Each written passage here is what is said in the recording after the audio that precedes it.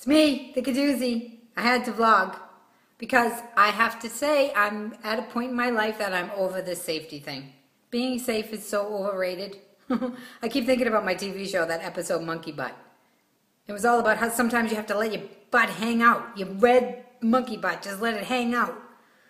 Like trying to be safe, sometimes it's like danger disguised as safety. I don't like it. I don't like being afraid. Yes, and sometimes when you put yourself out there, you're going to get screwed over. It's going to be uncomfortable. You might be embarrassed. You might make mistakes. You might have to say you're sorry. But for me, that's the only way to live. I've been doing it halfway.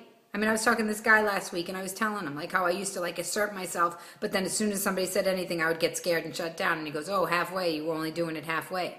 He goes, halfway gets you nothing. And he's right.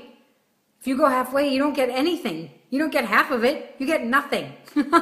So why even bother going halfway? You might as well just not do anything or do it all the way.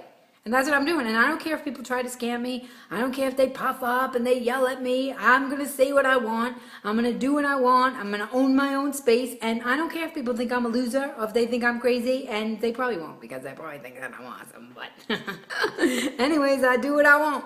And I do it with dignity and I do it with respect. But I'm not going anywhere. I'm flexing my Kadoozy muscles. Rawr!